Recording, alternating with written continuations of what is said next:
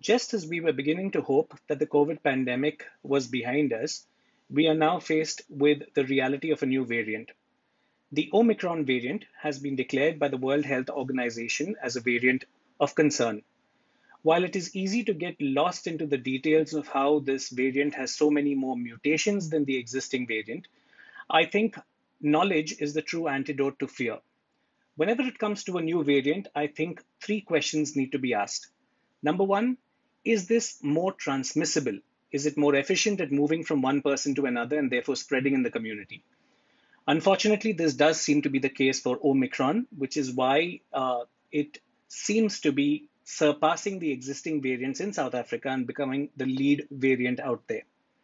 The second question one then needs to ask is, okay, it is more efficient at transmission, but does it lead to more severe disease? And fortunately, there is nothing to suggest that this is the case. Hospitalization rates in South Africa haven't increased yet, and hopefully that will stay that way, which suggests that even though this is a more transmissible variant, it does not necessarily lead to more severe disease. The third question one needs to ask is this variant likely to escape the immunity that is offered by existing vaccines or from earlier infection? And while this may be the case, there are no signs to suggest that if such infections do occur, they will tend to be severe. Again, suggesting, similar to what happened with Delta, that this may not, this particular strain may be able to escape immunity offered by the current vaccines, but the current vaccines will still protect you from moderate to severe disease and keep you out of hospitals, which is where we want people to be. So what can we do? What are our takeaway messages from what we know so far? Firstly, I think it's extremely important to get vaccinated, as the current data still suggests that vaccines are highly effective at preventing hospitalization and death. So if you haven't received your 2 doses of the vaccine, please go ahead and get vaccinated.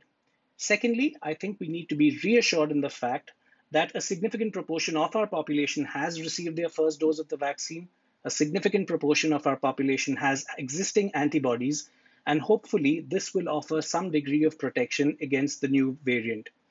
There are also new antiviral tablets which will hopefully come to the country soon. And experts do believe that these will still continue to be effective against the new variant. So I think these are the takeaway messages, that there is no need for panic. There is no need for fear at the moment. I think it's extremely important to continue to do what we've done so far in terms of avoiding crowds, in terms of hand sanitizing, in terms of wearing masks whenever we are outdoors, especially when we are in the midst of crowds, because no matter what the variant is, these measures will continue to protect you. I think it's extremely important to reiterate the fact that vaccination is important. And hopefully, this will not be a huge burden on our healthcare system, and we will get away with this without unfortunate consequences.